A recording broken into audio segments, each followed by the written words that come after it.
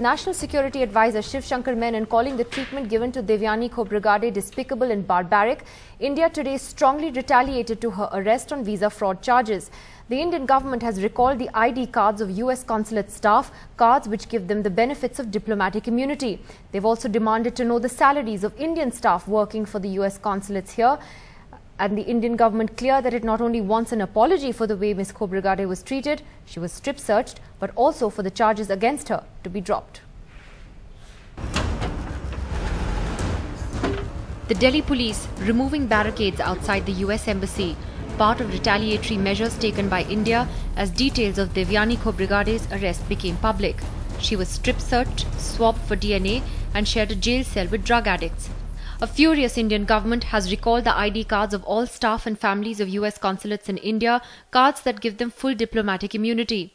India wants to know what salaries are paid to all Indian staff employed in US consulates. Sources say since US consulates are technically US territory, then all Indian staff here should be paid American wages. All airport passes for consulates and embassies have been withdrawn. India has also asked for the visa details of all teachers working at US schools here and what they're being paid along with their bank account details. This is to determine if they're paying tax or not.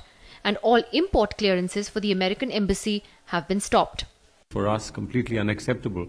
We have put in motion what we believe would be effective way of addressing this issue, but also in motion such steps that need to be taken to protect her dignity. The Home Minister Rahul Gandhi and Narendra Modi all cancelled their meetings with the visiting US congressional delegation in protest. Former Foreign Minister Yashwant Sinha went as far as to suggest the invocation of Section 377 on US diplomats in India. My suggestion to the Government of India is, the media has reported that we had issued visas to a number of US diplomats' companions. Companions means that they are same sex.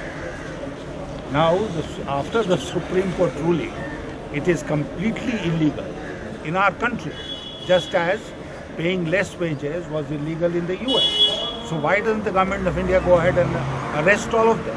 Apart from the way Devyani Khobragade was treated, there is the issue of whether she broke US law by paying her domestic help less than the minimum wage.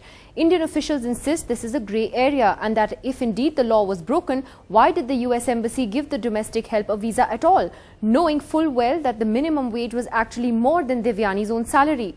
They also insist that the help was not exploited. Her medical insurance, food, lodging and travel for home for vacation were all paid for by the Indian government.